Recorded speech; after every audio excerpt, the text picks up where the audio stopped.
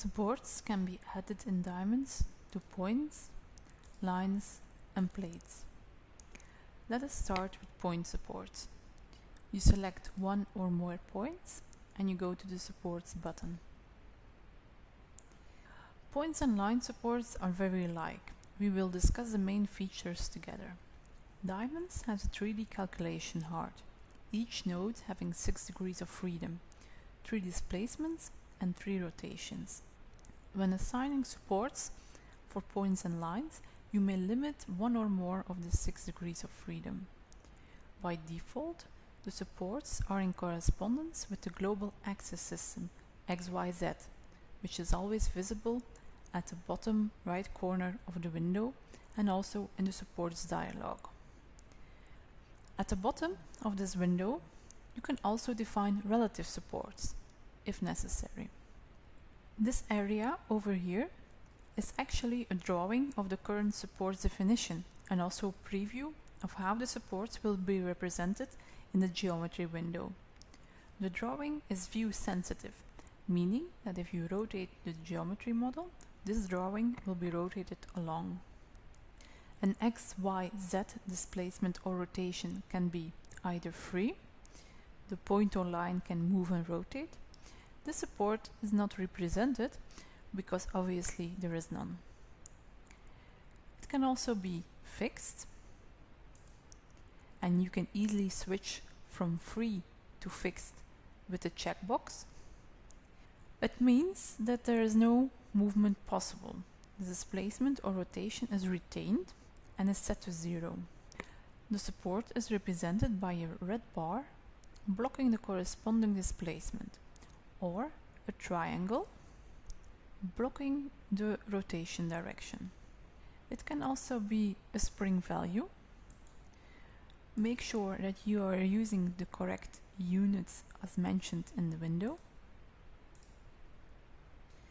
The support is represented by a spring in the corresponding displacement direction, or a spring triangle in the rotation direction. Finally, you can also enter a support function.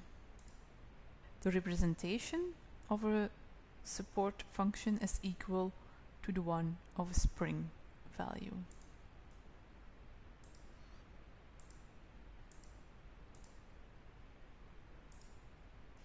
Note that you can also indicate for each translatory spring that it cannot absorb any negative, tensile or positive compression reaction in the vertical direction, so that means the overall y-axis.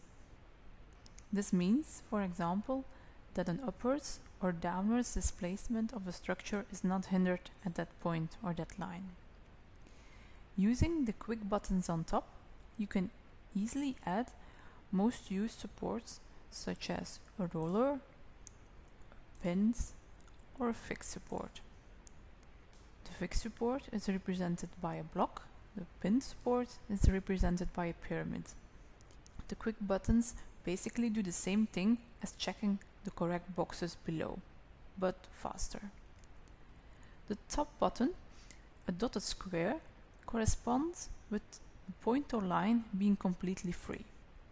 Let us choose a roller for this point and click OK. Assigning supports to lines is just like assigning point supports. You select one or more lines,